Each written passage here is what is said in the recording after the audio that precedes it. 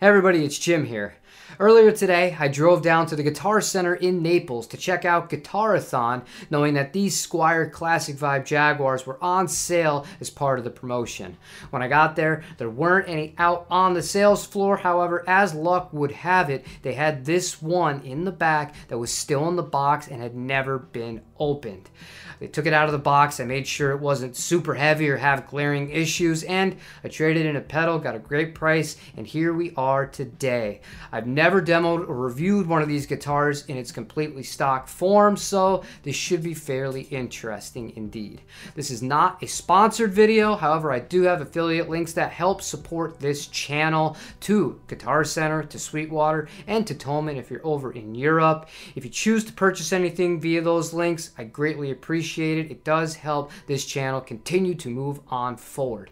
To begin with though, we're going to put this guitar on the bench very briefly to check out any quality control issues we have and how the factory setup was out of the box. This Jaguar has a traditional style layout to it. In case you're not familiar, I'm going to do a basic overview. At the top, you have the rhythm circuit. You have a volume and a tone knob that only work for this. When it's up like this, all of these other controls are bypassed, and you're only going to be able to have the neck pickup and these controls for it. When you switch it down, you have everything else available to you. You have volume and a tone knob. To get between different pickups, this one right here is your on and off selector switch for the neck pickup. This one is for the bridge pickup. If both of those are down, you're not going to get any sound. Now, you can combine the two or have either one on, and you have the option of putting this in, which is a strangle or a choke, and it basically removes a little bit of the low end coming out of the amplifier. Hardware-wise, you have a Mustang bridge, so there's one slot for each string to go in, which is a lot of players' preference compared to the vintage style of bridge. And then you have the best part of both the Jazzmaster and the Jaguar. You have the vibrato. These specific units do not come with a locking mechanism compared to the Japanese Jaguars or the American reissues. This guitar comes with a bound Indian Laurel fingerboard, and it is pretty dry if we're just being honest here. This could definitely go with a little bit of hydration from F1 or lemon oil. As far as the actual fret edges, they're fairly smooth, nothing so egregious that you're going to cut yourself or anything like that, but it could definitely go with one or two passes from the Fretalizer fret edge smoothener, and I'd be really happy with it as is. The back of the neck has a gloss finish on it, but it is not one of those ones where it's extremely glossy. Sometimes, and I've played some of the older versions of these Squires, and it feels like they just cake the gloss on. This particular guitar does not have that feeling to it, although it's nowhere near as smooth as, say, a satin finish, or as comfortable, to me, my preference, of a nitrocellulose finish. Let's go ahead and check out the fretwork. This guitar unironically has the best fretwork out of any Squire that I've ever had, and that's saying something. This is really, really good. There was one high spot on, I believe, the 6th fret right here, only on the bass end of the neck, but outside of that, this is as good as you can really expect out of any guitar. When I first had to play this guitar, I felt the action was pretty comfortable. The strings weren't all that high off the board, and I was able to bend up without having any sort of choking out whatsoever. To get some general measurements here, at the 12th fret, you're on 0.1 in inches, which is going to be just about 2.5 millimeters, give or take. And then on the treble side, 0.07. So in that sense, playability really good out of the box. Now, outside of getting my fingerprints on the body itself, the actual fit and finish of this guitar out of the box from the factory, there is nothing to complain about. No paint oddities, no weird things with the binding. The fretwork is extremely good for a Squire, and just in general for any guitar, and I don't have anything really negative to say thus far. I'm excited to sit and really give it a try. For today's demonstration, we're using one pedal and one amplifier, the Brown Amplification Protein and the Music Man 212 HD 130 combo amplifier.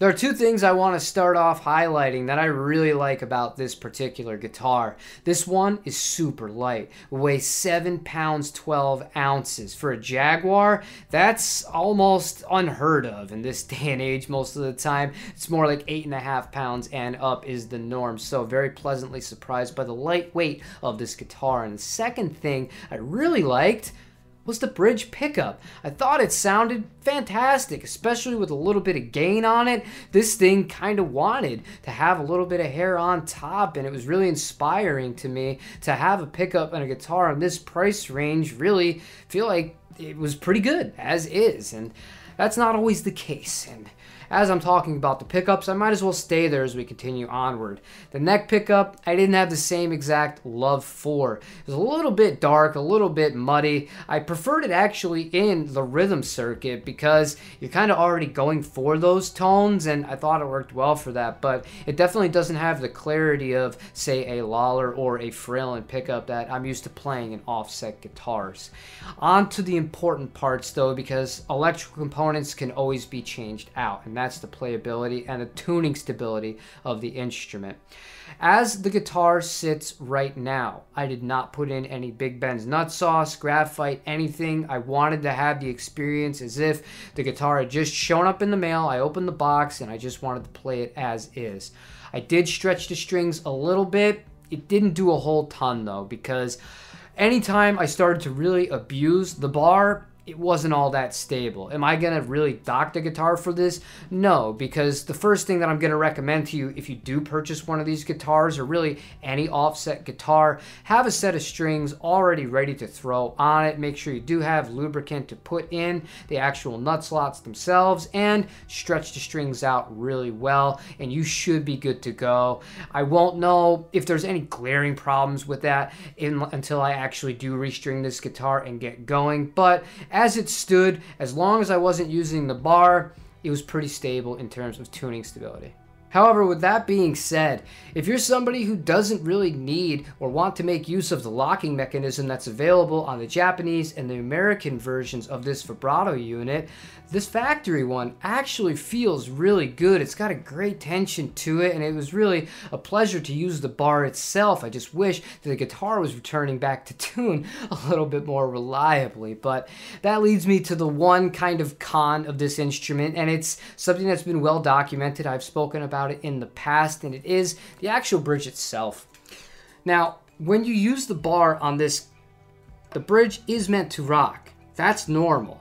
But when you really abuse this, and I had this happen to me twice during the demonstration when I was filming, I looked down at the bridge, it was wildly out of tune.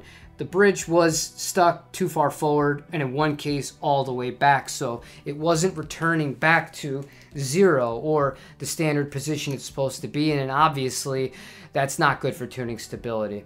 One way you might be able to kind of fight against that, if you want to try to make use of the stock bridge, go to a thicker gauge of string, because these ship with very light strings, I believe 9 through 42. You can experiment and see what works for you. I would recommend at least going up to 10. Some people would say you have to have 12s, but try what works for you and see what you feel comfortable with before you take anybody's advice as gospel on the internet. Another thing you might try is putting some tape around the actual posts themselves to reduce the amount of room that there is for the bridge to rock. You don't want it to sit firm and planted so it's not rocking, but reducing it a little bit might prevent some of those instances where it does go a little bit too far and won't return back to center. All in all, if you're somebody who's willing to put in a little bit of elbow grease to make it work, this is a really solid value, and it brings me back to something I kind of alluded to earlier in the video. You don't have a whole ton of options with Jaguars, not just from Squire, but even with Fender these days. If you want one that is a little bit more on the traditional side, you basically have one of these guys, and then you got to jump all the way up to the new Vintera 2s. Those come with the maple neck, and I know a lot of people that are really not fans of that, so you're limited then to jumping all the way up to a Johnny Marr, and at that point we're talking about a guitar that is like $2,300 more, and I'm not going to mention any of the Japanese made instruments because they're not available at places that you can find easily in the United States to purchase new. You'd have to purchase one of those used. So I still think this is actually pretty decent. I'm surprised by it. Does this blow me away? Is this the greatest value in the history of the world? No, but is this a pretty decent guitar that could potentially be a great guitar with a little bit of modifications and tender love and care? I absolutely think that that is possible. So if you can find one on sale, like they're right now at Guitar Center, swing on over and check it out. But that's it for today. Thank you for watching. If you found this helpful, useful, and or entertaining, let me know by leaving the like button and leaving me a comment. Subscribe to the channel if you haven't already and you do enjoy this kind of stuff, and I hope you have a wonderful rest of your day. Take it easy, everybody.